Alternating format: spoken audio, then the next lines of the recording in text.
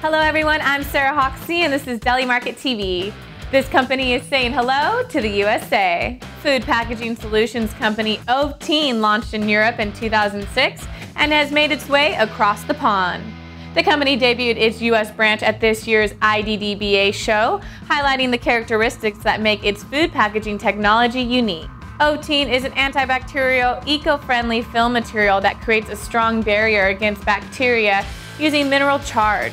The material makes containers recyclable, washable, and reusable, and provides an extended shelf life for fresh foods. I guess good things do come in threes.